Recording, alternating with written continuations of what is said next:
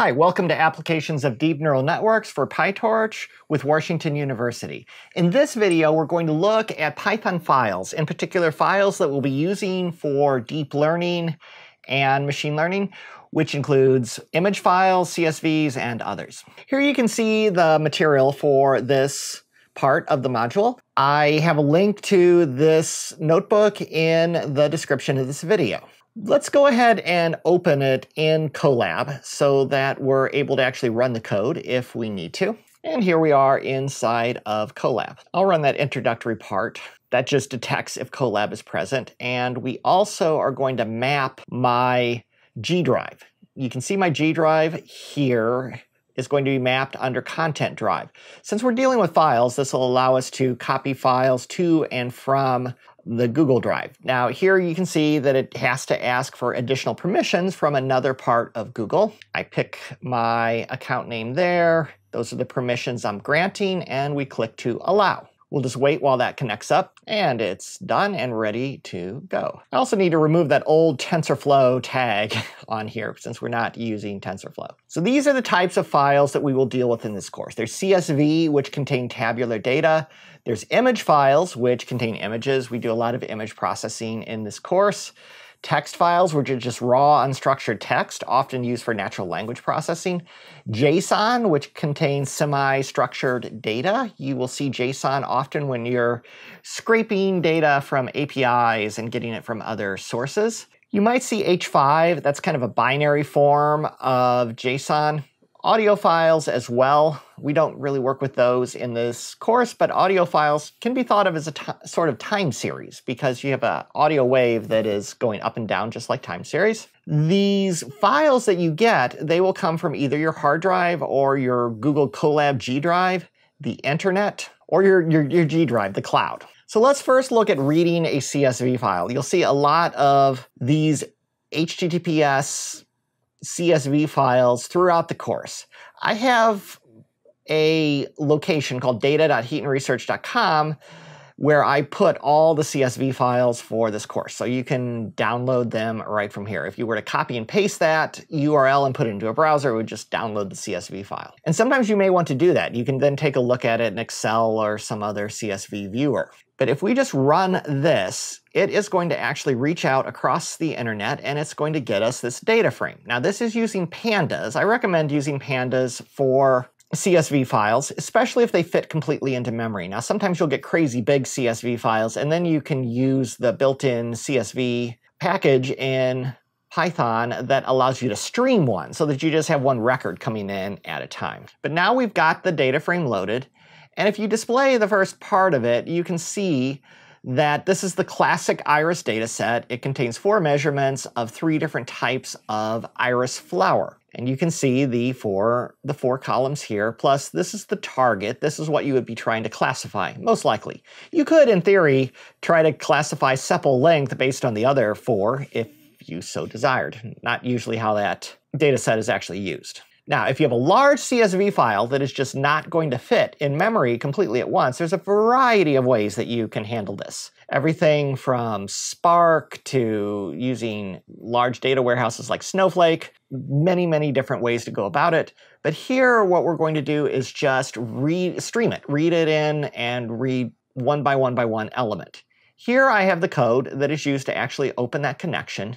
We're not loading it into pandas this time, though. We read this, we specify the CSV, we know that it's UTF-8 because that's how I saved it. UTF-8 is the most common format, but never completely assume that, especially if you're dealing with international files. And what we're going to do then is this command next, that moves us past the header row. It returns an array of whatever row it read. You might want to use that or you might not. And then we're going to sum up each of those 4 values. So I'm creating a sum that is an array of zeros. So this 4 means create an array that has 4 values, all of which are 0. And then we're going to count the number of rows. So we're going to loop over for every line in the CSV file. We're going to convert each row to a NumPy array.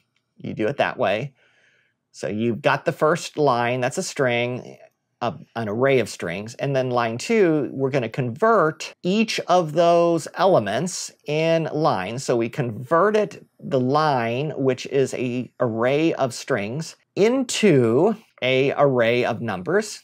This says just take the first 4. So locations 0, 1, 2, 3, because those are the first 4 Irish measurements. You don't want the species, because we can't sum it. It's not a number. And then we're going to convert that type to floating point, because it would have come back as a string normally, but these are floating point numbers. And then we're going to skip empty lines if they happen to exist.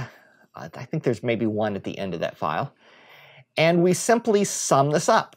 So this sum, this is a linear algebra sum, so it's taking the 4 values that we created of the zeros here, and we're simply adding to them the 4 numbers from each row in that CSV file.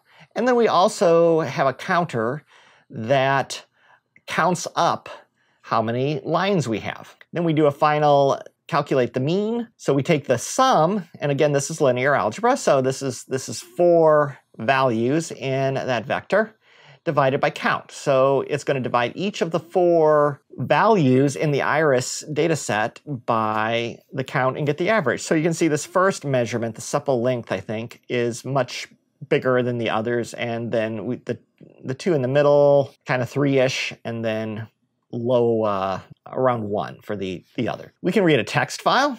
We're going to read this text file right across. It's a famous sonnet by William Shakespeare. I found a small problem. So let me, I'll add this to the file before you download it. I'm not sure how I managed that.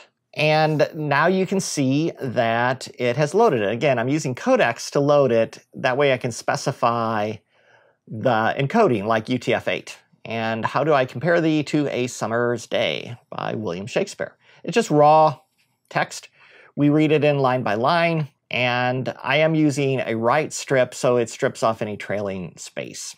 Not necessarily needed for visualization, but I like to do that just because there does tend to be trailing white space often on lines and text files. Reading an image, you can read the image in by using the pill package in Python that lets you work with images.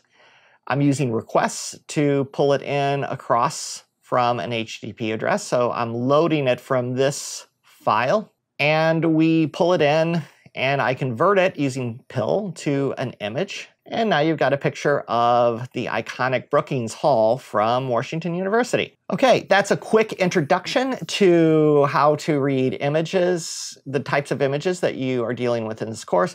We'll see other ways that you can take images directly into structures that PyTorch is able to make use of. But this is how you kind of go directly at them. Thank you for watching this video, and please subscribe to my YouTube channel if this was helpful or you'd like to follow along with the course, and please smash the like button if this video was helpful to you.